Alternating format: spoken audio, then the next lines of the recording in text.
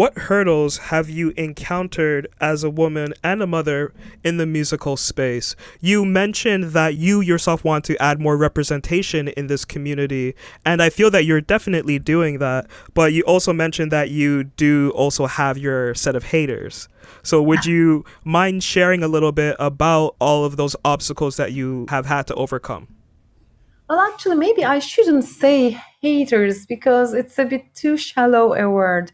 I would say it's a more complicated thing what women who want careers in audio business face. And I'm not going to speak of vague things like the glass ceiling because there will always be people who would say, oh, no, there is no glass ceiling, you're just not good enough. So it's a subjective thing.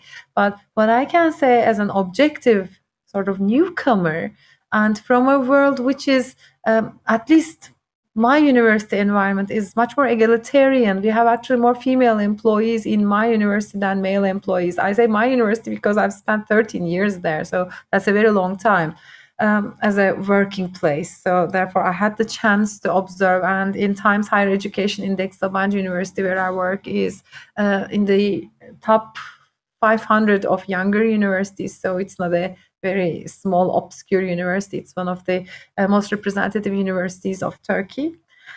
So from that environment, coming into an environment where only 2% of producers are female, 18% of performers are female, is a bit, weird. And the worst thing is, what I can exemplify as if people dismiss you just because you're a woman. What I had to encounter, for instance, was I was doing a show in NAM 2020, and I was on the RTG stand. Actually, we had actually something to do with like a memorandum of agreement with them. So they gave me a keyboard to carry around and do my mobile stuff. And I was so happy. I was posing with my two Artesia keyboards. I was saying, look, I'm an Artesia artist, whatever. So, and then people just write under that picture at in Instagram, can she even play? I mean, this is so insulting. And without just looking at anything else, or like just me standing in the synthmaster stand with my synthmaster t-shirt on, and well, I do love wearing mini skirts, what's wrong with it? So they just call me, are you a stand hostess just there to attract attention? People just dismiss you because you're a woman and don't associate you with audio. This stereotype is something more hostile than any sort of glass ceiling high above your head. So hypothetically, maybe it is that too, but this is sort of a hurdle. This is something like obstacles just before even you begin. So many people, I'm sure, are discouraged by this. And some people just write again under video comments, she looks like a damn hot baby making machine. Okay, I might be looking like whatever to you, but isn't this insulting what I try to display there and the knowledge I display there just because I look this and that to you? I mean, this kind of attitude I find should change so that we could have more representation of women and LGBTQ community. I'm so shocked to hear that, but I'm not surprised to hear that. I'm sorry that you have to go through that, especially in 2020, when if you see a woman at NAM and they're walking around with an instrument, more than likely she can play, and more than likely, if you're taking your time to discredit her, she can play circles around you.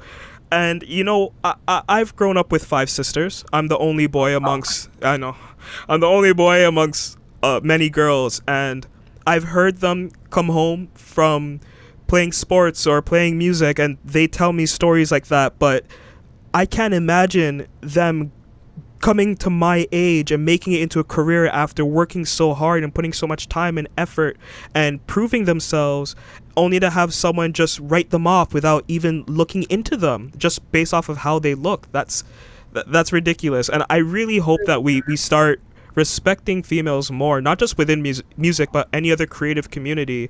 And we look at the fact that they're musicians. Instead of looking at it as something that you antagonize, look at it as something you should embrace. And maybe, just maybe, we can all create better music and create a better environment by having women be more open and wanting to collaborate with us without feeling like they're going to be attacked.